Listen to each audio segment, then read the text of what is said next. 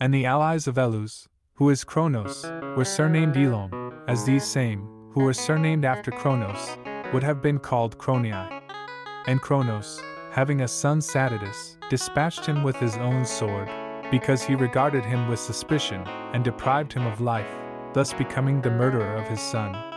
In like manner he cut off the head of a daughter of his own, so that all the gods were dismayed at the disposition of Kronos.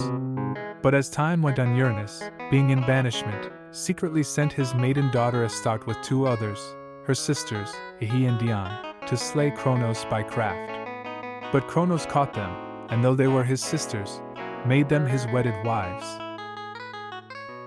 And when Uranus knew it, he sent Imarmene and Ora with other allies on an expedition against Kronos. And these Kronos won over to his side and kept with him. Further, he says, the god Uranus devised the Beatilia, having contrived to put life into stones.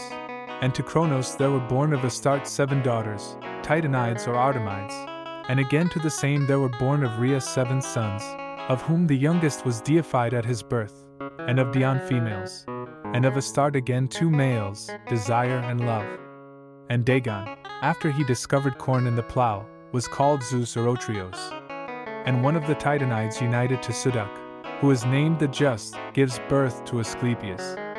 In Perea also there were born to Kronos 3 sons, Kronos of the same name with his father, and Zeus Belus, and Apollo. In their time are born Pontus, and Typhon, and Nereus father of Pontus and son of Belus. And from Pontus is born Sidon, who from the exceeding sweetness of her voice was the first to invent musical song, and Poseidon. And to Demarus is born Melcathris, who is also called Hercules. Then again Uranus makes war against Pontus, and after revolting attaches himself to Demarus. And Demarus attacks Pontus. But Pontus puts him to flight, and Demarus vows an offering if he should escape. And in the 32nd year of his power in kingdom Elus, that is Kronos, having waylaid his father Uranus in an inland spot, and got him into his hands, emasculates him near some fountains and rivers. There Uranus was deified, and as he breathed his last, the blood from his wounds dropped into the fountains and into the waters of the rivers, and the spot is pointed out to this day. This, then, is the story of Kronos, and such are the glories of the mode of life, so vaunted among the Greeks, of men in the days of Kronos, whom they also affirm to have been the first and golden race of articulate speaking men, that blessed happiness of the olden time. Again, the historian adds to this, after other matters, but Astarte, the greatest goddess, and Zeus Demarus, and Attitus king of gods, reigned over the country with the consent of Kronos.